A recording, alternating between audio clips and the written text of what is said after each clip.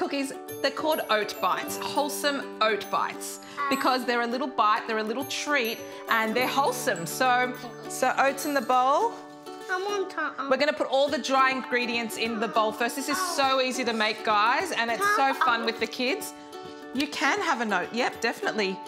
Coconut, shredded coconut. Do you want to put that in there? Shredded coconut. Me put that in? And in here, I've got oat flour and baking powder. Me? Yep, can you put that in there? Oat flour and baking powder. Yep, and we'll put the dry ingredients in first, darling, and then we'll put those in.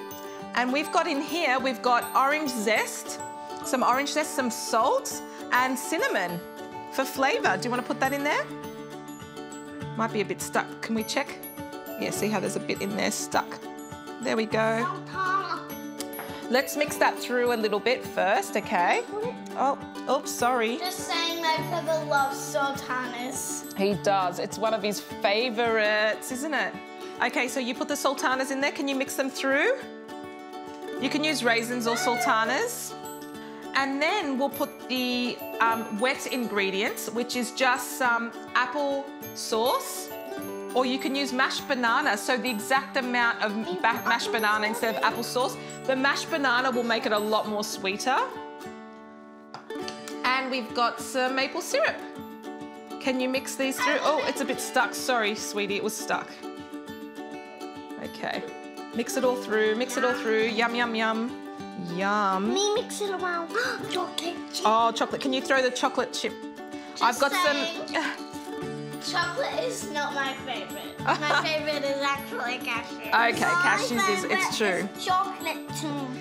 Okay, so we're nearly there. I think it's nearly mixed through.